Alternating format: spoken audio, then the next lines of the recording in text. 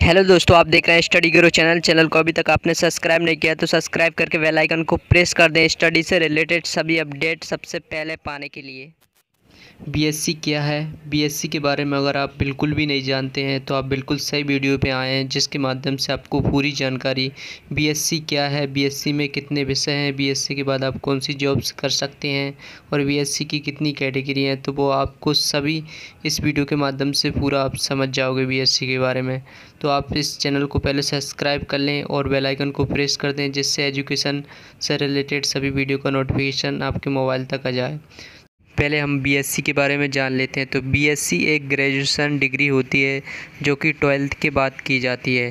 जब 12th पास करने के बाद यहाँ पर कॉलेज में स्टूडेंट आते हैं तो वहाँ पर डिग्रियों की कई सारी लिस्ट देखने को मिलती हैं। उन लिस्ट में से यहाँ पर आपको एक बीएससी ग्रेजुएशन डिग्री भी देखने को मिलेगी। तो आज हम इस पर पूरी चर्चा करने वाले हैं। तो इस जो बीएससी का जो फुल फॉर्म होता है वो बैचलर ऑफ साइंस होता है। बीएससी को वो ही लोग कर सकते हैं जिनने 12th बायोलॉजी सब्जेक्ट या मैथ या फिर एग्रीकल्चर से पास की है। इसके बाद दूसरा टॉपिक है बीएससी कितने प्रकार की होती है या फिर कितने इसमें सब्जेक्ट होते हैं, तो वो भी हम इसी वीडियो में जान लेते हैं। बीएससी में भी आपको काफ़ी सारी कैटेगरी देखने को मिलेंगी, जैसा कि इस वीडियो में दिया गया है। पहली जो कैटेगरी है वो बीएससी मैथ। अगर आपका मैथ सब्जेक्ट से बीएससी करना चाहते हैं तो जो आप पहली कैटेगरी है तो जो बीएससी मैथ है। इसके बाद में जो सेकंड वाला ऑप्शन है बीएससी बायो। अगर आपका सब्जेक्ट बायो है तो आप बीएससी बायो से भी कर सकते हैं। इसके बाद में जो तीसरा है वो बीएससी एग्रीकल्चर। अगर एग्रीकल्चर आपका सब्जेक्ट है तो आप बीएससी एग्रीकल्चर भी कर सकते हैं। इसके बाद में बीएससी इलेक्ट्रॉनिक्स है। इसके बाद में बीएससी फूड टेक्नोलॉजी है। फिर इसके बाद में बीएससी माइक्रोबायोलॉजी है। तो इसके बाद में BSc animation, BSc multimedia, BSc nursing भी कर सकते हैं आप अगर आप इसमें इंटरेस्टेड हैं तो। इसके बाद में बीएससी जेनेटिक्स भी है और बीएससी इंफॉर्मेशन टेक्नोलॉजी है। यहाँ पर आपको बीएससी की काफ़ी सारी कैटेगरी देखने को मिलेंगी, जिनमें से कुछ कैटेगरी के बारे में हमने बताया है।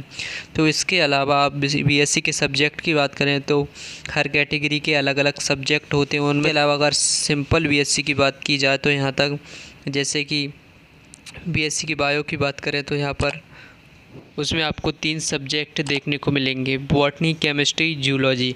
और जो चौथा सब्जेक्ट होगा वो फाउंडेशन कोर्स होता है। इसके बाद बीएससी मैथ की बात करें तो यहाँ पर बीएससी मैथ में फिज़िक्स, केमिस्ट्री और मैथ सब्जेक्ट रहेगा और इसके साथ फाउंडेशन कोर्स भी चलता है।